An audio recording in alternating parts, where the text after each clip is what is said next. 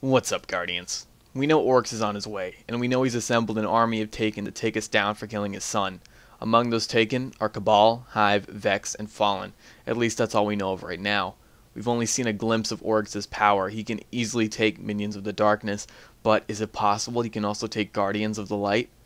Oryx is an enemy unlike any we have ever faced before. He is a god, and we have no way of knowing what he's capable of. It's very possible that he could have taken Guardians, and just like all Taken, their abilities would be altered and more advanced. We killed his son with his own sword. How fitting would it be for him to kill us with one of our own Guardians? Now, even though Oryx is undoubtedly very powerful, I can't imagine it would be easy to take a Guardian, unless maybe their light was already tainted. In the Game Informer magazine, there was a long Taken King article. In it, it said we would receive answers about Praedyth, the creator of Praedyth's Revenge and Timepiece.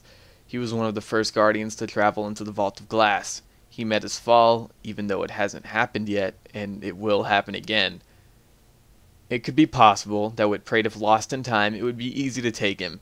Now, Oryx is no Vex, but he can easily take control of them, so would it be so hard to believe that he could use the Vex to retrieve Praedyth from time and turn him into a Taken?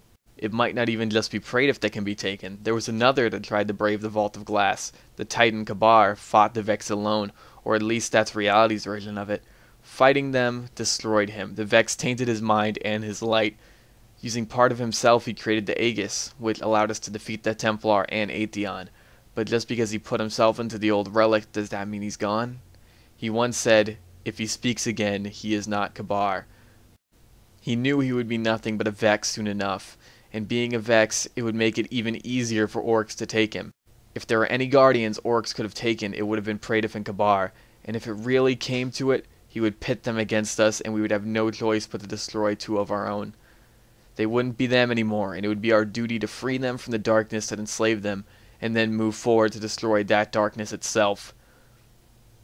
Whether they will be taken or not, it'll not stop us from diving deep into the darkness to destroy Oryx. He believes his darkness will be enough to consume our light, but what he doesn't seem to realize is that light shines brighter in the dark. And that's pretty much it, guys. Do you think Oryx could have possibly taken Praedyth and Kabar? Do you think we'll fight them in the Taken King? I kinda hope so. But what are your thoughts on this? Leave them in the comment section below. And that's pretty much it, guys. I want to thank y'all for watching. I very much appreciate it, and I'm gonna see you all later. Bye!